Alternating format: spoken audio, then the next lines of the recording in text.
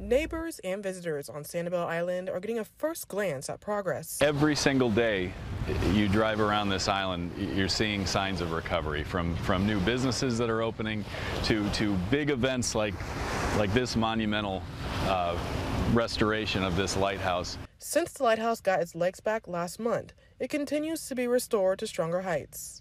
So that's what you see happening right now. Is there's scaffolding that is going up, so the workers can get up there and sandblast it first, assess the damage up close to see what's going on.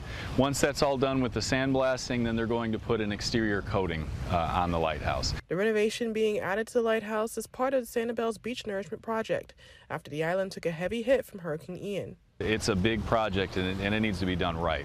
So that's why people have been asking, well, how long is this going to take? Is it, you've been working at this a while. It takes time to do this and to do it safely and to do it in the right way.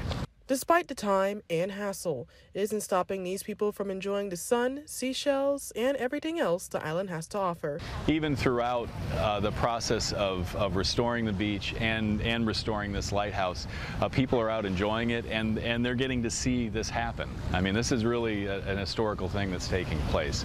The lighthouse has truly become a symbol of Sanibel's resilience. On Sanibel Island, I'm Ashley French, Wink News. Wow, and once the scaffolding is up, crews plan to add a fence around the lighthouse. Officials say the project to sandblast and paint should take about 2 months to complete.